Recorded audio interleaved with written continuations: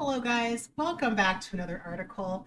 This is from Good Day PA or abc27.com titled Kindly Canines Therapy Dogs. This was published yesterday, and let's see what they have to say about their own therapy dogs.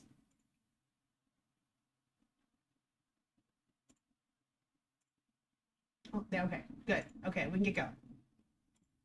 They are called kindly canines, dogs specifically trained to provide affectionate, therapeutic care, and they're really special. Two of the dogs are here today, along with their handlers, Brian Bowers and Chantel Wagner. These dogs, you do a lot. First things first, tell us who we have here with us today. I'm Chantel, of course, and this is Taz. He's a mini golden doodle, and he's about 3 years old. And he's about 15 pounds. Also, I'm going to interject here. She has a mini golden doodle. Genetics is very difficult with mixes. I have known people who thought they were getting a mini golden doodle, and the dog ended up growing to be the size of a normal golden. So it's not guaranteed. Some will come out smaller, some will come out bigger, some will come out very not hypoallergenic, some will come out maybe, more leaning towards the hypoallergenic side. Just fun facts. Yeah, so it's nice to 15 pounds. Now, on the flip side, who do we have over here? I'm Brian, and this is Quest. Quest weighed in at 111 pounds, so he's slightly bigger. I'm surprised that's all he weighs. That is one big dog. Can you summarize the work of kindly canines? Well, our work is very simple. We go in to various places, spreading joy and comfort using the dog. It's all about the dogs. He's so cute. I love this man. He's like, what was it? He says, we go to different places to spread joy and kindness or something. Kindly, hold on. To various places, spreading joy and comfort. Spreading joy and comfort. Listen, I love this man already. Using the dogs. It's all about the dogs. And we're just at the other end of the leash. Where do you take? We're just at the other end of the leash. We're just here observing everything. We're just here. We're the ones that are carting them around. Them and how are they used? We visit hospitals, nursing home. We visit the VA hospital in Martinsburg, schools, libraries around our community. We visit universities for de-stressing. Oh yeah, that's something that was, my university hosted some therapy dogs with like puppy therapy or whatever they called it. I never attended. I had too much on my plate and too much anxiety and depression and PTSD going on. But I've heard great things about it. I wish I participated. Maybe it would have helped me with those symptoms. So that's These dogs, like, where do they come from? How are they trained? How old are they? Because they're your personal dogs. yes. Okay, explain how the whole thing works. They are our personal dogs. I also like this lady here. She was talking to her. I Do think. they come from? How? Okay, yeah. We visit universities for de-stressing. So she gives her a little blip.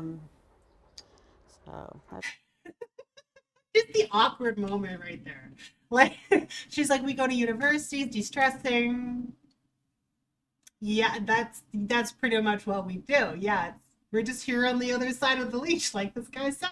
So it's like, there's a little moment of awkward pause, and the interviewer is like trying to pull it out of her. She's like trying to pull some teeth out. She's like, okay, so, and what else? Can you tell us more? What about the training? Give me all the things. I'm going to tell you these things. Maybe it'll trigger some more conversation. Let's talk. Let's go. These dogs, like, where do they come from? How are they trained? How old are? But honestly, like, I'm not making fun of anybody, because when you're on TV, I've never been on TV before, right? It's stressful. You're on a freaking stage in front of an audience, and it's awkward, right? So it's more endearing to me to watch people go and talk about their passion and their dogs on stage the first time. Um, it's more endearing, like, because I understand that mindset and where that comes from. Um, Anybody who's even tried getting on stage for theater knows that feeling, right? This was way back in high school. I'm not an expert by any means, but I understand the feeling and the sentiment. Are they, because they're your personal dogs? Yes. Okay, explain how the whole thing works. They are our personal dogs. We are affiliated with Alliance Therapy Dogs. So we go through observation training. It's very important that the dogs are calm and friendly. Yeah. That's the biggest thing, not only with people. I'm sorry, just look at this man's face. He's like a kid in a candy store. Like, look at his face. Honestly, you can tell he's just delighted to be here. He's giddy as all get out. He's happy. This is his retirement's calling, right? It's so sweet. Calm and friendly. Yeah. That's the biggest thing, not only with people, but with the other dogs. So we do get around a lot of places. They got to be calm around medical equipment and various Yeah, you can't knock over noises medical they equipment. could get exposed to. So it's all about the dogs and the temperament. Is it something where if somebody has a dog that they think, hey, maybe this dog has the right temperament for something like this? Or is it that you get a dog and say, I'm going to train the dog to do this? Like, you know what I mean? Basically, it's the right temperament. Okay. Got the doodle. Actually have other dogs at home, and one was, I It's a had scream, my dreams maybe. of doing agility with them. But she was such a good therapy dog that I just said, I forget the agility, which kind of helped me. And then, yeah, she just had the right temperament and loves to be petted and loves people. And I love that they do actually bring up temperament in this news piece because it does matter. There are certain dogs that are happier in certain roles, and we want to make sure that the dog is happy, right? Just because you have a dog that's a herding breed doesn't mean the dog wants to herd or is any good at herding. Maybe it'd be happy as a therapy dog, right?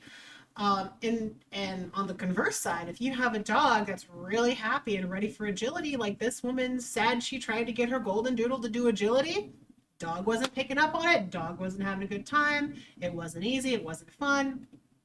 So they switched gears. They said, okay, you're telling me they have a great relationship.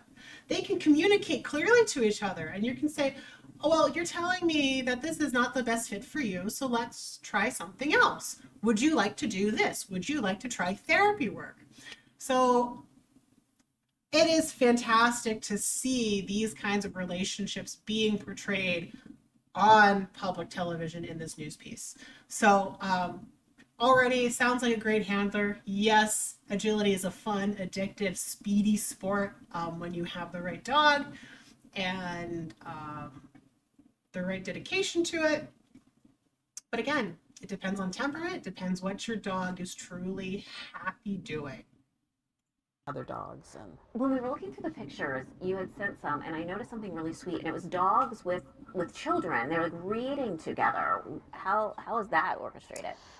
that has it's a what we call our reads program, and we go into schools, of course, and libraries, and we start in that session around September when the school starts.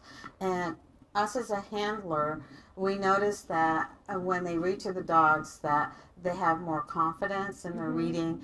They're not worried about being laughed at because they can't pronounce a word. Or sometimes if they can't read, we sometimes ask them just to tell us a story with the pictures.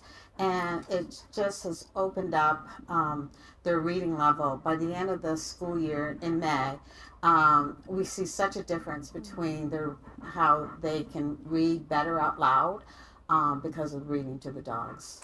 Well, let's put the contact information up for Kindly Canines viewers. We actually have a dog, and maybe they want to be part of this. So how do they reach out and kind of open that conversation? Well, you have our Call them and say, contact hey. information up there. I'm going to leave some Let's move pamphlets here at the forward. radio How am I trying to station. apply? The TV station, I should say.